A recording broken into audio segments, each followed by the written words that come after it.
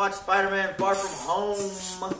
I hope you enjoyed our little mini skit right there. Yep. At a theater that was a little far from home. It was a little far from home of the a little theater. far from This home. is going to be a spoiler-free discussion, and then we're going to release a video later on in the week diving deep. So what do you guys think of the movie? Man, it was, I think that this is the best live-action Spider-Man movie. Yes. Yeah. So I give it a yes. 10 out of 10. I give it 10 out of 10. It was really Anime fucking is good. a 10 out of 10. The first half of the movie felt a little hokey to me, but... No, I loved all I of loved that. No. It felt, I Let me finish. It felt a little hokey to me, but there was a reason it was that way, because I knew kind of what was coming. So that's why it felt hokey. It wasn't because it was hokey. I think it was intentional. I like all the high school stuff. Cause Yeah. it is a teenage movie. It is still a high school movie. And it kind of functions as a Euro trip movie. And for all that's packed into the movie, they get so much mileage out of everything, and none of it was confusing. Yep. Like, I was excited the whole way through, and I really was rooting for Peter to get what he wanted out of the movie. And I felt for him. So it was very well done. Packed, so much was included, and it was never too much. Yeah, it was very believable relationships with all the high school kids and friends and all the shenanigans and all. It was still packed with that signature Marvel comedy. Yep. So where... So funny, And though. the secondary That's the characters. Oh, too. made. And Yeah. Asian. I just want to say that the one thing I liked about, like, spoiler free, was that after watching the trailers like a couple of times, I felt like the trailers didn't give up that much of the movie at all, except for that one part. Yeah, I the disagree. Mary Jane part. Yeah. Other than that, I felt like the trailers really kind of like off-roaded what really happened in the movie, and that was really well As far done. as Yeah. as far as like Jake Gyllenhaal. Yeah, and as far as story like the and all whole overall story, no spoilers or nothing. They definitely did not, Yeah. What I dig is kind of... This feels like a throwback...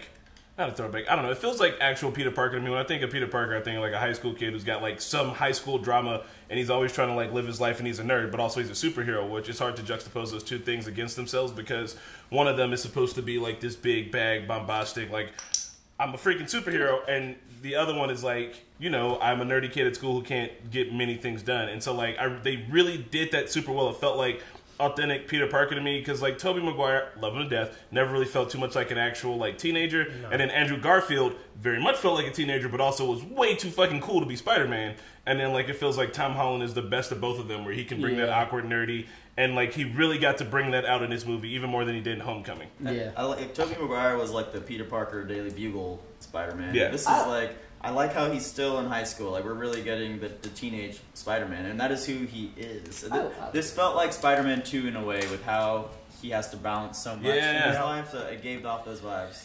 Yeah. Dare I say, was it better? I thought it was great. I think it was better than Homecoming for sure. So other good things about it that I actually enjoyed, there were, and no spoilers, but there were surprises. There were surprises that, and usually in a movie, especially in a Marvel movie, you think you kind of know where it's going, but Marvel's still willing to screw with the formula a little bit and still kind of give you something unexpected, and that's really awesome that we're this deep into the game and they can do it. All the references to Tony Stark, the beginning of the movie is super good. There is this wonderful thing that happens, like the very first thing you see, and I kind of caught on to it about halfway through. Yeah, you like laugh at it. You're like, for us, I think a lot of us are like, we remember either seeing stuff like that or actually making stuff like that. And just like, you're like, oh, man. Yeah, that was so funny. That was so fucking funny. Man, it was good, and really good music selection. Oh, Michael Giacchino did the music for this movie. The Do soundtrack you know what aside, show but he it- did music for? Why? It starts with an L. Oh, Leinenkugel. Yes. The show. Is it, Lost! In Order.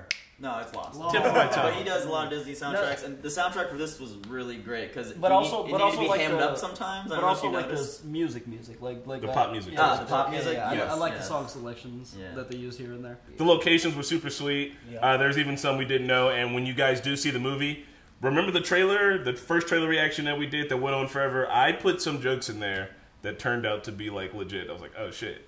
Legit jokes are legit. How about that? And there are some characters in the movie, minor characters, but they're really good. They're in development, too. Yeah. Well, no, I'm saying they're like the comedic relief characters. We didn't see them in the trailers or know they were going to be in it, but it was really nice to have those two in there. Yeah. Oh, yeah. The friend I knew would be there, and like Zendaya, well, Mary Jane. Not the friends, MJ. the chaperones. The chaperones were hilarious. The actors that they chose for the chaperone Yeah. were perfect. Yeah. I just want to say, I know both of them individually, and it was like the two perfect people to deal with all this crazy shit that's happening while they're on this trip. There's some fun. There's some fun henchmen as well that you don't know who they're henching for. So haha, you know. But they were fun. Like all the characters were really fun.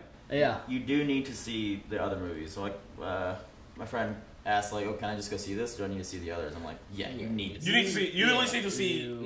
It's such a solid. Captain Marvel. All right, no. I think you can see. I think I'm gonna say you can get away just watching Homecoming and Far From Home, and maybe you have enough cultural knowledge of it. Unless you've been living in a cave, you should be able to fill in some blanks. I don't think so. I think so much is lost on them. There's so much scenes in there that call back. I disagree. Well, for the callbacks, but it would be such a shame to watch that and not have seen the other 3 movies. They explain the things that we're missing.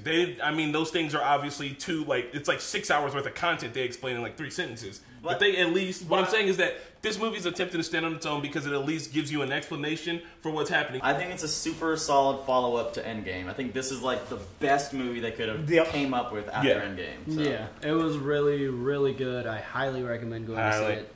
We were talking, it's wild that Spider-Man's been in like 6 movies, and only 2 of them are Spider-Man movies. Yeah. Like we've had so much of Tom Holland as Spider-Man. Like he's got a longer run right now, movies-wise, over any of the other Spider-Man. He's played Spider-Man more times on the big screen than anybody. Then Doctor Strange has been Doctor Strange.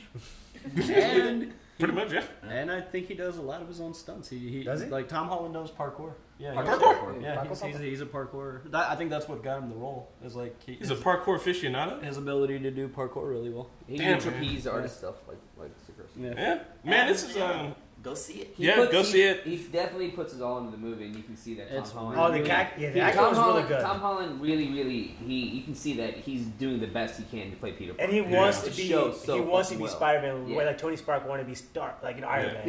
Yeah. He wants to be it. This is like a special release they did on Tuesday because it's the 4th of July weekend. I anticipate huge sales. It's already at 150 million. For real? What? Yeah. They're knocking out the fucking park. It's gonna reach $1 billion for sure. I think Tom Holland kind of really embodies this role. Their casting is immaculate, and they do a really good job at casting. Everybody in this movie plays their role to a perfect T, like no one feels miscast as anything. It's really interesting. Yep.